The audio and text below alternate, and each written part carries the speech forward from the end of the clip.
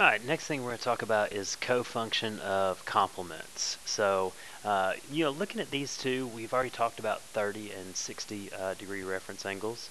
So what we're going to do is we're going to see the connection of some of these.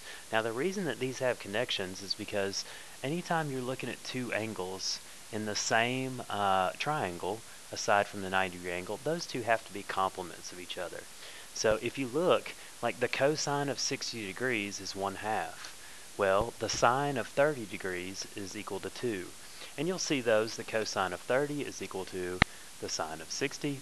The cosecant of 60 is equal to the secant of 30. So you'll see a lot of connections between these. The tangent of 30 degrees is the square root of 3 over 3, where the cotangent of 60 degrees is the square root of 3 over 3. So we're going to try to make that connection. Okay, and what you should see is no matter what your triangle is, these two angles have to be complements of each other. So a lot of times, especially on your standardized tests like your ACT, you may see it as theta and 90 degrees minus theta to represent the complementary angle. So what you need to know is your cofunctions are like this: sine and cosine. So the reason it's cofunction is because the co in front. So the sine of your angle is equal to the cofunction of the complement, and of course vice versa.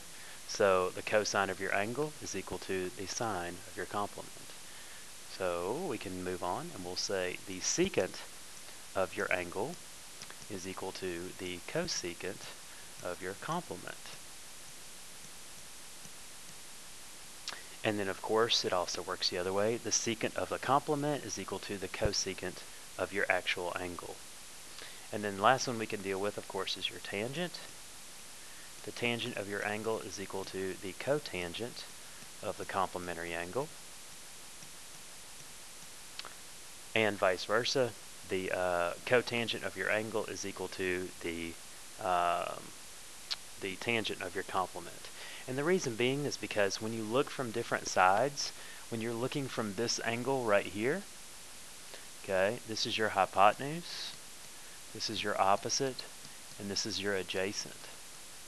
But then when you're looking from this angle, this is still your hypotenuse, this is actually your opposite, and this is your adjacent side. So the triangle stays the same, it's just the names change. And there's a connection. You can see the connection between how these change and the trig functions that we have.